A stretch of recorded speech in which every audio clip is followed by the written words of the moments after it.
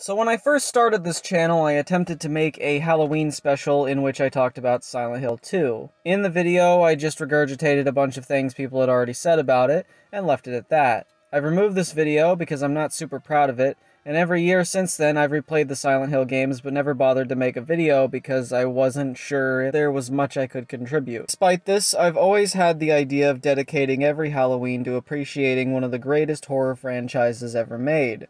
So starting this year, and every year in the future, I will be making a whole video just dedicated to at least one entry in the Silent Hill series. And that gives us, like, what, 9 years to finish this series? 11 if you count the movies? Boy, I can't wait. Today, we're not going to be talking about the one that everyone likes, nor are we going to be talking about the one that is vastly superior. Oh, shut up! You know I'm right! This will also not be a video about how 4 is good, actually. Do not expect it to be a video about how every other game in the series past 4 sucks complete ass and misses the entire point of what made this series good to begin with. It absolutely isn't a video about how Konami sucks and doesn't deserve Silent Hill because they completely fucked over Kojima. These are all videos I will make in time. But before we can get into any of that, we need to talk about the PS1 era. See, before Silent Hill, you had this game called Resident Evil, and many points in that game were about pressure, inducing fear through the atmosphere. Sure, you'd get the occasional jump scare, like getting the shit scared out of you by whatever the hell these things are, or a dog that jumps through a window and eats Jill's succulent and round ass. Sometimes you'd look down a hallway and see... Despite this, I think it's shallow to act like this is all Resident Evil had to offer. Things like slow door animations, or the silent and eerie backyard-induced fear through unease, rather than throwing something directly at you to make you jump. This is why I disagree when people state that Silent Hill is different from Resident Evil because it's quote-unquote more atmospheric and less reliant on jump scares. I can see why it's tempting to want to differentiate the two, but in my opinion, Silent Hill is merely an expansion on this kind of game, taking it and doing something different with the same structure.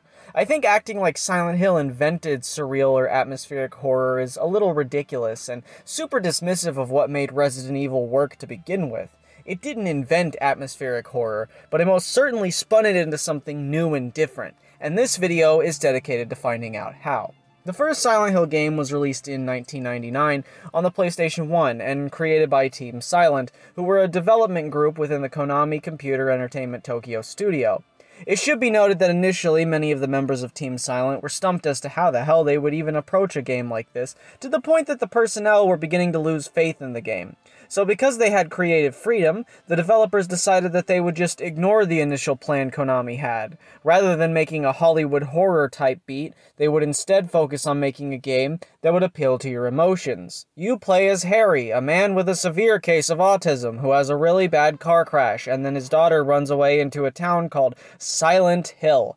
It's a mysterious town where the smoke machines were turned on so you don't see how bad the draw distance is. You must journey through the terrifying streets of Pennsylvania as you fight off really scary monsters, such as children with knives and dogs that Harry somehow doesn't see. Explore sewers full of gross bug things and... badgers? Run away in fear from really horny hospital workers and an accurate depiction of Drake Bell when he sees a child. Silent Hill is an excellent retro horror game with surreal monsters around every corner and lore deep enough to make you question your existence. I bring to you one of the most iconic games ever created, Silent Hill. Before I get too into this, I will be going over this game segment by segment. You can sit through the first section because it really doesn't spoil too much of what's present in the game, but after you finish this part of the video, I highly recommend playing it before you watch further because I will be spoiling things from beginning to end. If you absolutely have to watch more of this video, but don't like spoilers, you can skip to the conclusion once this segment is over, but other than that, I highly recommend just playing it. It probably isn't surprising to my viewers that Silent Hill is one of my favorite franchises ever made. I like things like Dark Souls and Berserk, so obviously it's completely in character for me to sing the praises of these games, but I just can't help myself. They're an amalgamation of everything I love. Dark symbolism, atmosphere, world building, depressing stories with philosophical themes, and complex gameplay which makes me not have fun because I hate fun. Maybe someday I will have the courage to play first Silent Hill on hard mode, Watch out, guys. The quirky YouTuber is once again explaining to you how their taste is totally good. Please think I'm interesting. The game begins with a quote in front of a picture of Alessa. The fear of blood tends to create fear for the flesh. I believe this is straightforward in its meaning. You fear the sight of blood because it means that there has been damage to your flesh. You aren't concerned with the blood itself, just how it affects the flesh. In this regard, I would say that it's basically insinuating that the most potent horror you can experience is the possibility of something bad happening to your child or your quote-unquote flesh and blood. The introduction of the game flashes through various cutscenes you'll see as you go, interspersed with clips of Harry driving with his daughter. He almost runs into a girl standing in the road and they end up crashing. Next thing he knows, he wakes up in Silent Hill and his daughter is being a mischievous little shit by running out into the fog. The clips are accompanied by this brilliantly dramatic and grim guitar strum. It has a melancholic aura to it that lends the game such a beautiful atmosphere. I even like the little crackle noises, which is funny because I'm autistic and usually that kind of thing triggers me, but here it gives it this mysterious and haunting effect. I think establishing Harry's car crash through a little musical intro is a good move, as it allows us to just begin where he wakes up. In a way, you feel just as lost as Harry does. I feel like it's good at establishing relatability to our main lead. I will say that visually this game is not aged the best, although every now and then it has these FMV cutscenes that actually look quite ahead of their time. Things look super jarring when we switch back to the really outdated, blocky graphics. These FMV cutscenes are pretty, but they look a little plastic and lifeless at certain points, and it's not up to par with what Silent Hill would become later. As a PS1 game, however, it definitely holds its own as one of the prettiest games to come out of that era. It's just that the sound effects for a lot of these FMV animations are really weird. There's always some sort of strange shuffling noise placed over them that just doesn't sync up to the cutscene properly.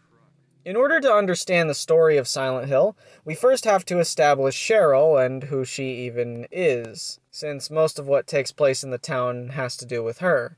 I don't know how well I can properly articulate it, but Cheryl is the second half of Alessa, the woman that you almost flattened with your car in the beginning intro. I will not be talking about the events in Silent Hill Origins because that is a game for another year. What we've been given in the first game is a little confusing, but the idea is that Cheryl is the same as Alessa, but different.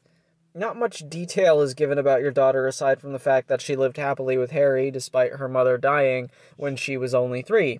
And she wanted to go to Silent Hill for some reason. In order to explain Alessa's story, I have to first go into each character respectively and what their role is. So I guess the most appropriate character to begin with is Harry, seeing as how he's the man you play as.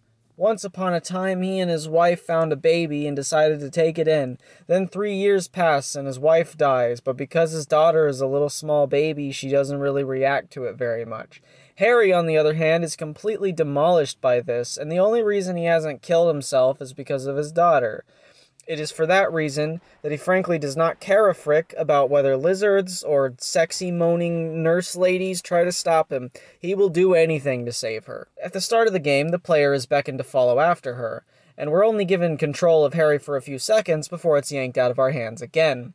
Some people might find this to be an annoyance, but I personally don't mind it myself. It's clear they want to direct your attention towards your daughter first and foremost to make sure you don't go running around randomly. Chasing her leads you to an alleyway, where the area gets darker and more narrow, making the player feel small and uneasy. Once you see your first corpse, you're trapped and forced to die at the hands of grey children. It's a segment that induces panic into the player, first by making them feel small and weak, then by forcing them into a hopeless situation that they can't escape from. It's a good way of introducing the horror elements, whilst also establishing the other world, which is a hellish nightmare dimension you occasionally get transported to. Leaving the player defenseless emphasizes the importance of combat, which is actually what you're given access to right after. As I referenced earlier in the video, the fog was not actually going to be in the game initially, but was used as a method of hiding the draw distance most of the buildings and other things had. And this ended up being a really good move. It's what makes Silent Hill so distinct and iconic. It gives the game the fear of the unknown, but the brightness makes it more melancholic and sleepy than if everything was just, you know, dark. The jarring bass noises paired with the occasional ringing also creates this familiar sense of unease right at the beginning of the game.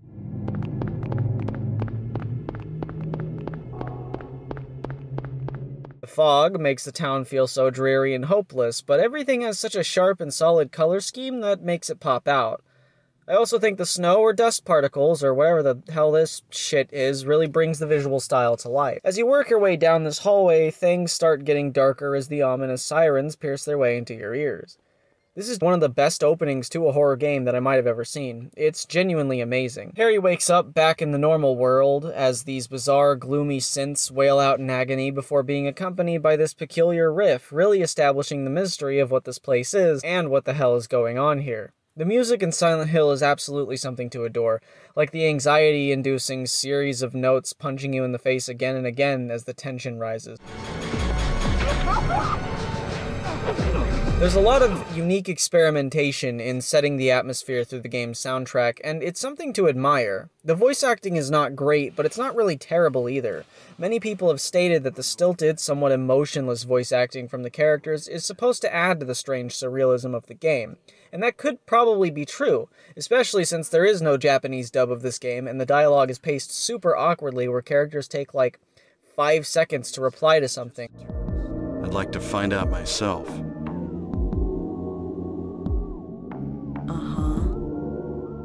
It's extremely strange. This is Sybil Bennett. She's a pig. ACAB. She actually passes Harry on his way to Silent Hill and ends up saving his life towards the beginning of the game. To explain things simply, she's really only here because she's investigating an organization I'll touch on later called the Order, believing there to be some sort of drug trafficking situation going on. She gives you a gun and tells you this. Take this, and hope you don't have to use it. This line is very important as it perfectly establishes how Silent Hill expects the player to approach the combat. Close-range weaponry like steel pipes or knives or anything else are super fucking slow and leave the player open for several frames. And sometimes you'll hit an enemy and it just won't register at all because there's seldom any recoil to your hits. Using your gun is much more effective, however there's an extremely limited supply of ammo. So because of that, guns end up being more of a suggestion. When you do try to kill enemies, you end up wasting a lot of your time, energy, and ammo. In order to finish off a lot of opponents in this game, you have to kick them, which can be a pain in the ass to do if you're dealing with hordes. But that's the entire point. I mean, you might cringe at how bad the combat sounds, but you're not really supposed to be fighting opponents. Don't go blasting me by mistake. Silent Hill places a lot of emphasis on it being a survival horror, and everything the player needs to play the game is given to them in this diner.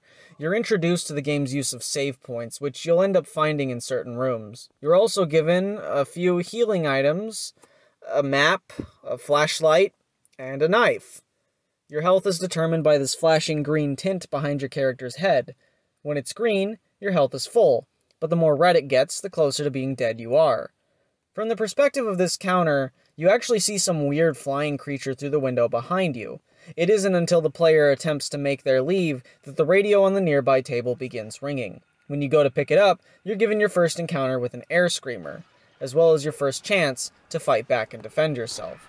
It's a jump scare, but it works super effectively given how safe you feel in this diner before having that security completely demolished as soon as you go to leave. You're supposed to aim your gun with R2 and fire with X. It's not super practical, but I wouldn't say it's a bad gimmick for a horror game as it allows you to have the weapon at the ready whenever you need. Every time I enter a new room, my finger stays holding down that R2 button to prepare for whatever the hell may bombard me on the other side of that door. Conveniently, you're also introduced to the radio mechanic, which is easily one of the best ideas for a horror game probably ever. Anytime there is an opponent nearby, the radio will start ringing as a warning to the player to look out. It's the perfect element for establishing unease at what might be lying ahead, whilst keeping it simplistic for newcomers. Most of the game is in third person, but occasionally it'll switch to fixed camera angles. There's a lot of intentionality to these, typically drawing your focus to something important. To many people who have played more modern titles like Resident Evil 4 or Evil Within, I'm sure this kind of gimmick can make one feel a little bit nauseated, but I also think it works to making the player feel insignificant. It's easy to say that the gameplay of Silent Hill is janky, but in my opinion that's precisely what makes it so scary. The challenge isn't in killing your enemies, but rather in conserving your ammo and knowing when to run away and when to fight. Once you get out of the diner, the game finally leaves you free to go wherever you want, but tells you straight up that you should probably go visit that alleyway you got trapped in at the beginning of the game. The amount of time it takes to load in a new room or a new area can often give me anxiety. In the Resident Evil games, the door opening animation was used as a cover-up for this, in order to give the player something to look at as they waited. But Silent Hill doesn't really do that. Instead, you're just sitting in darkness with no sound playing. In my opinion, it's just as effective at creating unease in its own way. I love the aesthetic of this game, such as the little note that plays when you pick things up, or the ticking sound when looking through your inventory.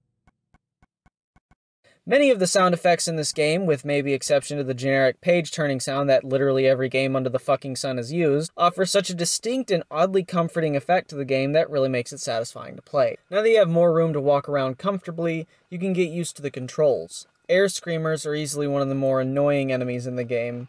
I mean, they're not really that scary, and the best way to avoid them is often just to stop walking entirely in order to avoid their hit detection, since they usually aim for where they predict your character is headed. This method is effective most of the time, although it becomes a hassle when they're traveling towards you in groups. When you go to the alleyway you started in, you're given a steel pipe, which is a lot more effective than the knife you were given in the diner.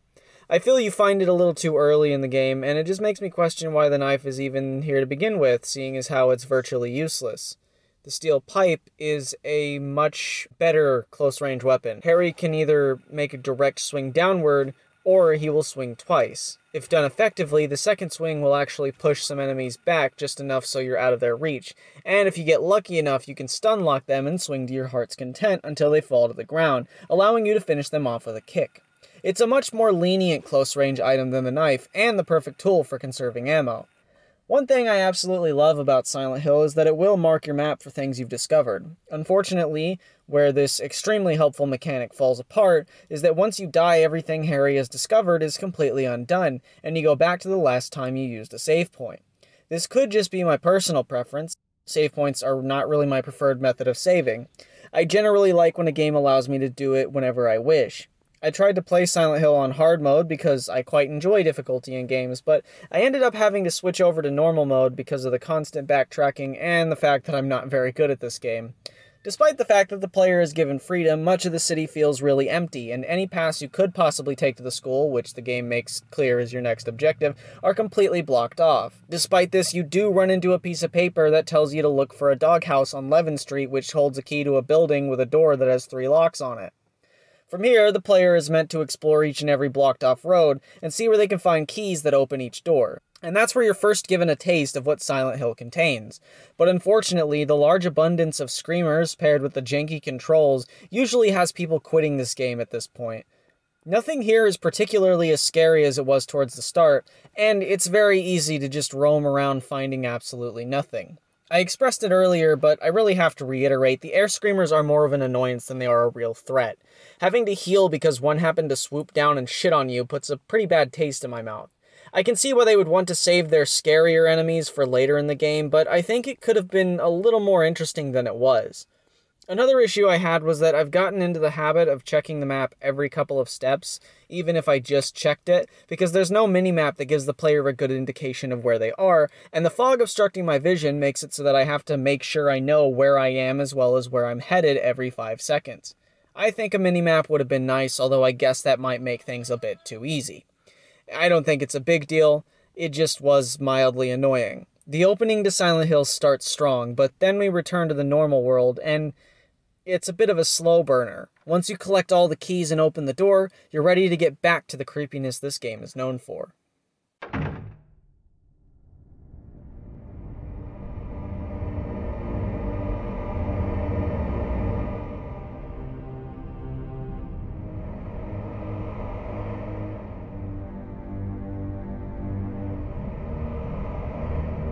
The dark music that plays as you make it to the other side of the door is super heavy, with what sounds like breathing interspersed with really distant and hollow violins. Once you make it here, the colors get a lot sharper, and we go from the gray, dull lifelessness of before to the brooding, lonely, terrifying ambience of now. Things get darker, and you're seeing a lot more enemies than before. They tend to miss you if you turn off your flashlight, though you can't read your map if your light is off. The path to the school from here is pretty self-explanatory though, with it being optional to head the other way and grab extra items. I thought it was a bit odd to put a saving point in the nearby school bus, considering you're about to get another one in the school. The start of Silent Hill is a little weird with where it places these, and they're seldom marked on the map either. Much of the time I end up having to memorize where one is if I ever want to stop playing, so I'll go to the one that's farthest away just because I don't know where the closer one is and I can't be bothered to risk my neck searching for it since killing enemies is discouraged in this game. I do like that the save points give you a wide variety of slots to save your progress, just in case there's a previous one you think you need to go back to, in case you fucked up. Screwing up is probably one of the easiest things to do in this game, because turning back is not possible in any of the areas. Alessa is the daughter of Dahlia Gillespie, an old crazy woman who was severely abusive towards her daughter, as well as a member of this organization known as the Order. This is a brilliant juxtaposition to Harry, who loves his daughter more than anything, to the point he's willing to risk his neck fighting monsters in order to save her. Basically, Dahlia's daughter has powers, so she constantly indoctrinates Alessa with her religious beliefs. She was brainwashed into believing that in order to create a utopia, the world must be cleansed with fire. The first area you're meant to go to is Midwich Elementary, which is a manifestation of the same school that Alessa went to as a kid. All throughout the building are various grey children, which I think are distorted versions of the classmates that picked on Alessa when she was young. Many of them travel in groups, which probably means she was bullied and called a witch because of her really fucking weird occult mother and the fact that she has superpowers. It should be noted that apparently in the North American version of Silent Hill, these badger-looking dudes called mumblers are meant to replace the grey children because they apparently resembled real-life children too much.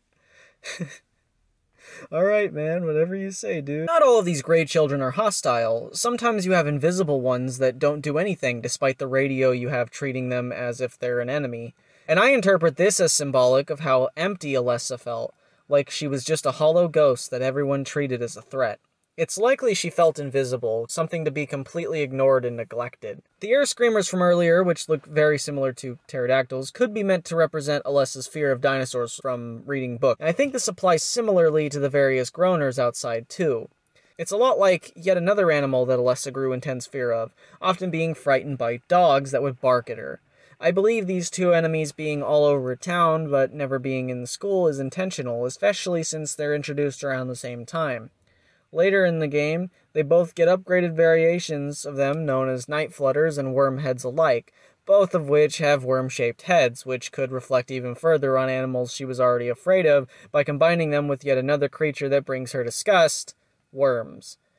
I think having this change take place later in the game also correlates a ton with the fact that Harry feels as if he's slowly losing his fucking mind, which is not far off from the truth. The school has a pretty cut and dry structure. You're immediately given a map that tells you where all the rooms of the establishment are, and it's your job to explore them. Some doors open, a lot of them will end up being locked. Also, the various grey children everywhere are evil. Playing this game on hard mode is a serious fucking nightmare because these kids have the hit detection of a time wizard on crack. Get used to them because there are two, sometimes even three of them in every room with absolutely no other fucking enemies. Even when the area turns into nightmare mode, you only see them and maybe a few bugs here and there if you're lucky, or unlucky since you can't kill those with a pipe, although I guess they do a lot less damage than fucking children with knives. Where did you even get knives? I also think needing to go back and forth between classrooms in order to get to the other side of a hallway is just a complete pain in the ass. And it's even worse if you have to backtrack for things you might have missed, which also makes ignoring enemies a little bit more difficult to do than it needs to be. Several points in the game have you killing kids, finding something, and then those kids respawning when you get back out, which is all the more reason you seriously shouldn't bother. Despite this, I recommend hard mode players ignore this advice at least for the school because the corridors are super fucking narrow and running past them is about as easy as trying to put your chin on your balls or vagina respectively. The most convenient way to traverse the school is to go clockwise around the halls on each floor whilst thoroughly checking every room as you go, which makes it tempting to kill every child present because they're just in your way. This honestly makes this one of the less enjoyable areas in my opinion, but it's not really so bad that it's unplayable. For the first segment of the school, you're looking for 2 medallions. The only hint you're given is a couple of really vaguely worded poems located at the reception desk right at the start, which is a pretty convenient place to put it if the player sees a need to come back and check, although I think it would be better to allow the player to take these pieces of paper with them so they can look at it whenever they need. The goal is to find any items you can. Harry chooses to pick up very peculiar and strange things, and half the time you won't even know what the purpose of them are until they become relevant later. Lots of rooms will have all sorts of stuff on the ground, but Harry will not pick them up or even acknowledge them. For this reason, 100%ing this game without a walkthrough can be a serious pain in the ass, because collectibles aren't really given any sort of standout from their surroundings, and it's super easy to miss them. But that's part of the fun. You're expected to be thorough and spend a lot of time making sure you check every nook and cranny made available to you. You find the first medallion trapped in this hand that you have to melt with acid you just conveniently found on a shelf like 5 rooms ago. I don't know if other players go about it the same way I do, but I make it a point to explore the entire first floor before I go to the second. When I first found this hand, I already had the acid in my possession. Though, given how vague of a line of thinking that is, I suppose many people might still be stumped as to what the hell they're meant to do. The game expects you to experiment and try using items on whatever seems interactable. You gain the second medallion by solving this piano puzzle. Many of the puzzles in this game will have the hint just right there on the nearby wall. You just have to read it and comprehend it, then figure out the combination.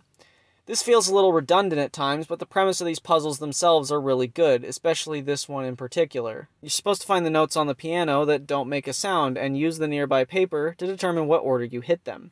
It's a puzzle I forget the solution to just about every time, so I think it holds up relatively well as a fun little brain teaser. A lot of the school is spent in complete and total silence, which I think really sets the mood before things start getting creepy. I like to think of it as a calm before the storm. Once you explore a little bit, you're given this descending series of organ notes that really bring the place to life. Every so often you'll be exposed to these shuffling bass notes over this cold, foggy distortion. It kind of sounds like someone trying to drown themselves. Once you collect both of the medallions, these intense booming drums will tower over them menacingly.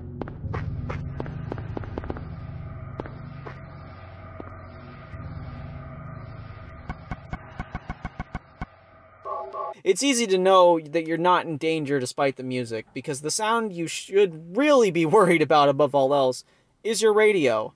But that doesn't change the fact that the music just makes me so uncomfortable every time I hear it, even though I know there's nothing trying to kill me yet. Getting the 2 medallions isn't all. You also need to go down to the boiler room and press a button.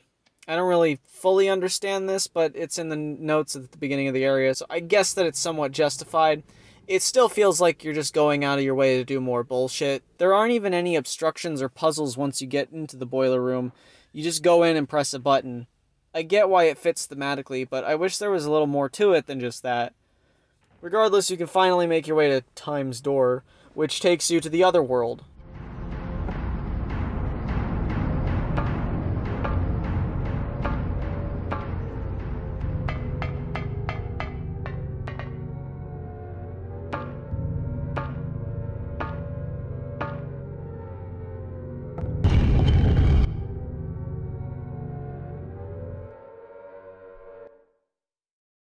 Once you make it there, it feels as if the attitude of the game has suddenly become more hostile. Appearing in the other world stresses me the hell out. The loud echo of your footsteps as you walk around on metal, paired with the horrific rusty decay, everything is this big hellish mixture of black, brown, and red.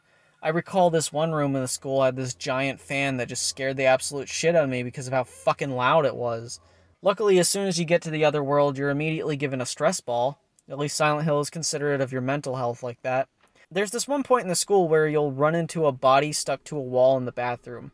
I love the slow creak of the door paired with the chilling synths that fade in. It's really cool how often things in this game exist entirely just to fuck with the player. Like in the other world, if you go into this bathroom and come out, you'll end up on the 2nd floor. Little touches like that are very interesting, and it feels like the game is just gaslighting you. In the normal world, at one point, you'll run into a cat that runs away only to get eaten by some kind of creature. Hearing the thud of the locker makes you feel so uneasy. Then you're relieved to see it's a cat, before that relief is completely demolished at the fear of whatever the hell just fucking killed that thing. They play on this later in the other world where the locker is shaking again, but when you open it, all you see is blood. Afterwards, you're hit with this jump scare where a corpse falls out only for it to give you a key. It feels so strange having the shit scared out of you, but being given something useful as a result. Things like this just make the game feel like it's playing with your head. I'm just crazy about that kind of thing, and Silent Hill does it so goddamn well. Despite the various things people might criticize this game for, it is genuinely a horrifying game. Two items you discover at the start are a card that unlocks a nearby door, and a rubber ball you use to block a drain so you can utilize a waterway to make a key fall down into the courtyard. It continues that theme I referenced earlier of being given really strange items that may or may not be useful in the near future. Even when you get the key, you're not even really told where exactly it leads to. It's just a classroom key. In the normal world version of the school, the puzzle started off very simplistic and straightforward, but in the other world, there really isn't much present. You find yourself walking through rooms and discovering a rather healthy abundance of ammo and healing items, but aside from that, there aren't that many brain teasers outside of what was already mentioned. You just have a lot of backtracking to do, and because hallways are all fucked up in this world, you end up going back and forth between rooms and dealing with really slow load times, making the other world version of the school feel a little drawn out. I do like that the game offers you a book that tells you the secret to defeating the upcoming boss in a really vague way. It's something you're meant to put two and two together yourself, if you even happen to run into this book in the first place. To the school's credit, there is this puzzle at the very end, where you have to turn these two valves in order to figure out how to open the doorway before you. It's not really a hard puzzle, but at least it's not entirely barren of content. Honestly, the Otherworld segment of the school took me about 15 minutes to complete, which is underwhelming because it took me twice as much time to find the medallions and then figure out I had to press a button in the boiler room. The notes on the reception desk state that at 5 o'clock, flames render the silence, awakening the hungry beast. You also cannot go into the time door unless you press a button in the boiler room. After you press the button, it makes this noise.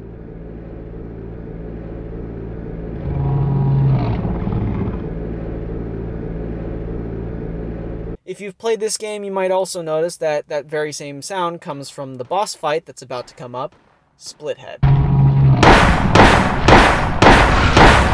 It's likely that as a child, Alessa had a very active imagination and was terrified of the boiler room, believing it contained that lizard monster detailed in the story. And this could be why that's where the boss room is in the other world. I think the fight with the Splithead is pretty good. He's capable of ramming into you or opening his mouth and swallowing you whole, the latter of which actually kills you immediately. Despite how OP of a move that is, you can also kill him by shooting inside of his mouth a couple times with a shotgun, as instructed by the storybook. It's all a matter of who is faster, which I think makes it a pretty evenly balanced fight. If the vague story seems a little arbitrary for people who somehow didn't find it, don't worry, because he will die eventually if you just keep shooting him. That's probably why there was so much free ammo scattered all over the school, but I mean, come on, like, that's such an easy method to discover by complete accident, so it's not even like you really needed to read the story to begin with. The Splithead acts as a way of stressing the importance of going backwards and shooting at the same time, as well as not walking in a straight line, which is important to avoid monsters such as air screamers and groaners. It's not an especially difficult boss fight, as most people usually finish it within 3 minutes, but I think it brings everything the players learned thus far full circle, since the school is primarily just a big introduction to Silent Hill and how it works.